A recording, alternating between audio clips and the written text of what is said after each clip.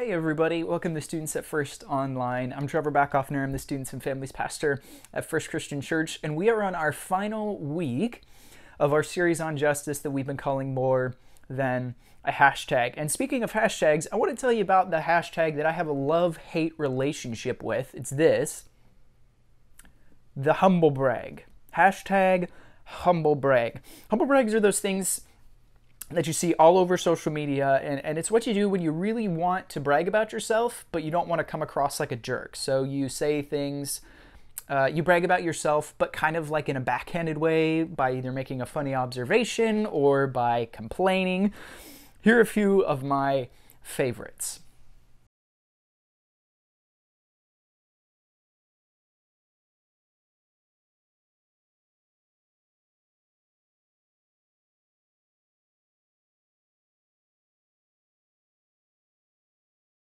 So usually the person that is humble bragging thinks that they are being humble because they're not just coming out right out and saying, hey, I am this great person for doing this one thing. That's not really how it works.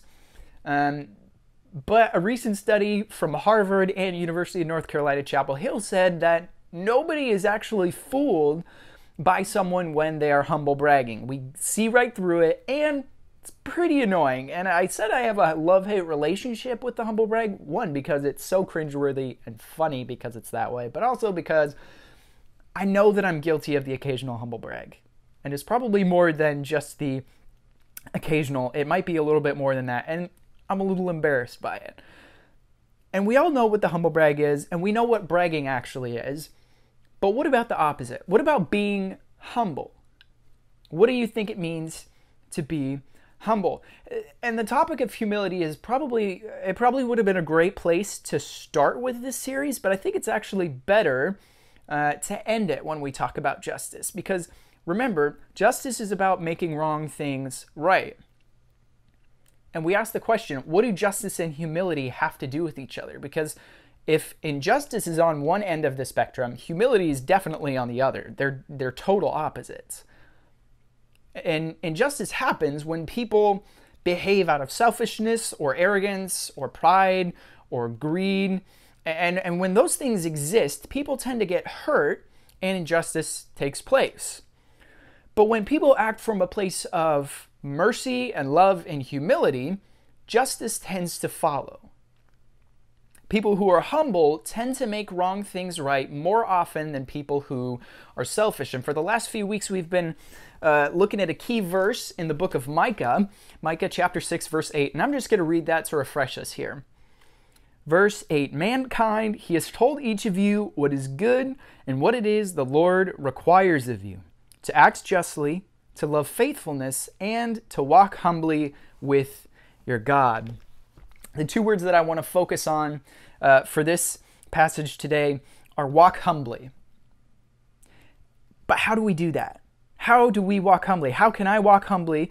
And me doing that, how does that help bring about justice by righting wrongs in the world? And like our definition of mercy a couple of weeks ago, the definition of humility, and the answer to our question, is embodied in the person of Jesus. And here's what the Apostle Paul says about Jesus in Philippians chapter 2, verses 3 through 11.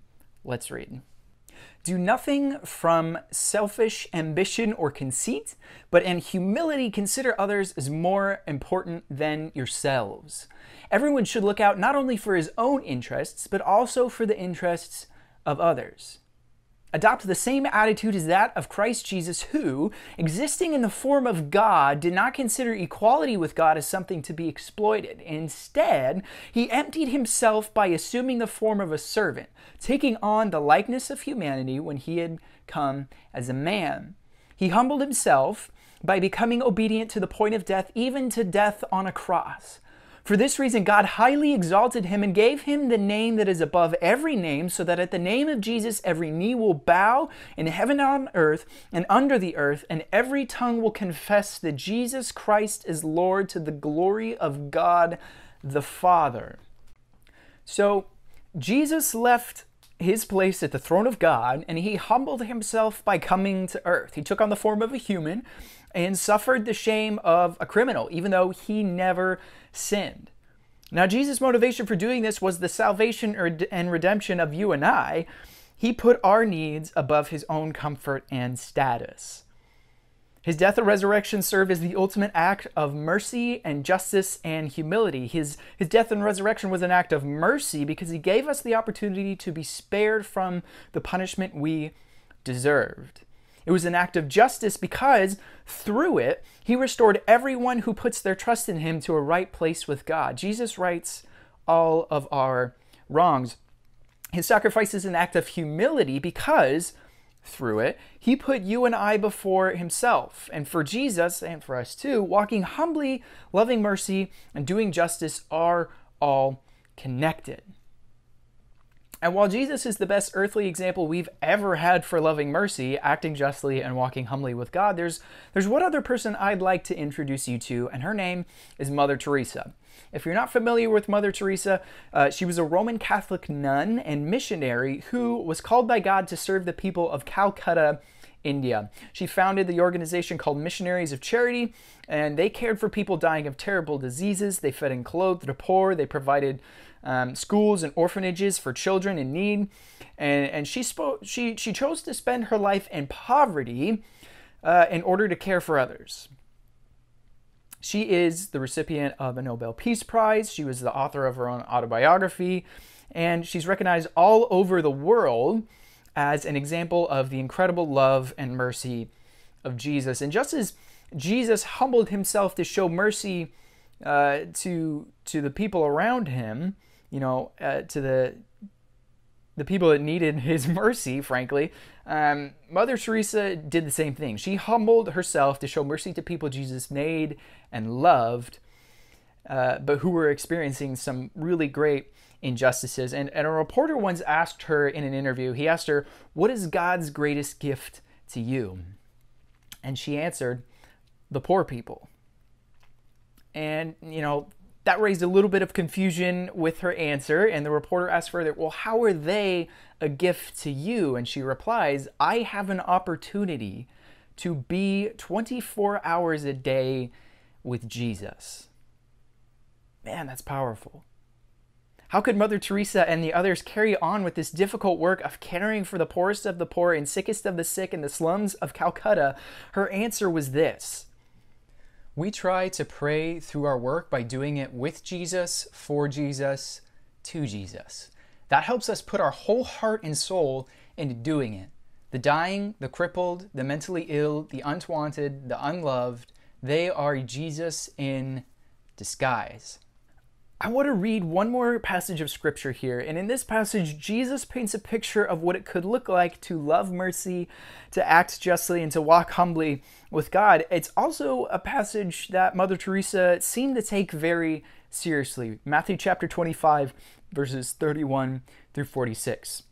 Let's read. "When the Son of Man comes into his glory, and all the angels with him, then he will sit on his glorious throne. All the nations will be gathered before him, and he will separate them one from another, just as a shepherd separates the sheep from the goats. He will put the sheep on his right and the goats on his left. Then the king will say to those on his right, 'Come, you who are blessed by my Father, inherit the kingdom prepared for you from the foundation of the world. For I was hungry, and you gave me something to eat. I was thirsty, and you gave me something to drink. I was a stranger, and you took me in. I was naked, and you clothed me. I was sick, and you took care of me. I was in prison, and you visited me.' Then the righteous will answer him, 'Lord, when did we see you hungry and feed you, or thirsty and give you something to drink? When did we see you as a stranger and take you in, or without clothes and clothe you? When did we see you sick or in prison or visit you?' And the king will answer them, 'Truly I tell you, whatever you did for one of the least of these brothers and sisters of mine, you did for me.' Then he will also say to those on the left, 'Depart from me, you who are cursed, into the eternal fire prepared for the devil and his angels. For I was hungry, and you gave me nothing to eat. For I was thirsty, and you gave me nothing to drink. I was a stranger, and you didn't take me in. I was naked, and you didn't clothe me. Sick and in prison, and you didn't take care of me.' Then they too will answer, 'Lord, when did we see you hungry or thirsty or a stranger or without clothes or sick or in prison and not help you?' Then he will answer them, "Truly, I tell you, whatever you did not do for one of the least of these, you did not do for me." And they will go away into eternal punishment, but the righteous into eternal life. Now, I said Mother Teresa took this passage of scripture in Matthew 25 very seriously. So take a look at another statement that she says about her ministry to the people in Calcutta. "I see Jesus in every human being. I say to myself, this is hungry Jesus. I must feed him. This is sick Jesus. This one has leprosy or gangrene. I must wash him and tend to him. I serve because I love Jesus."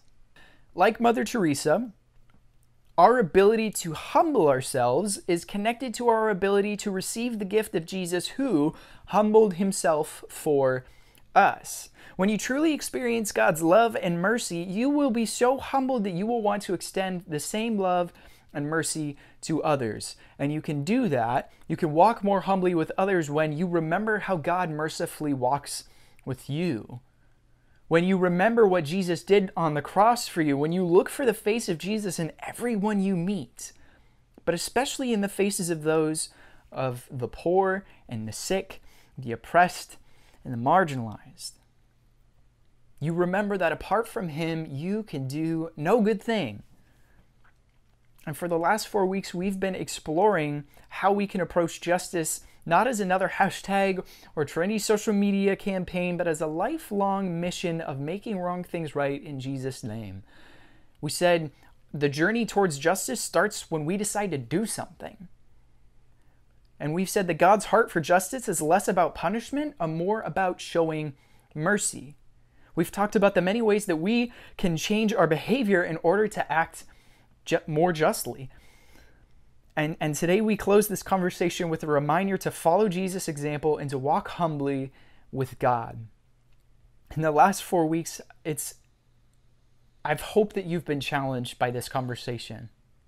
To let God use you to make wrong things right. And I hope that you take his invitation to join him on this mission in the world. And I know that can be an overwhelming task. I know.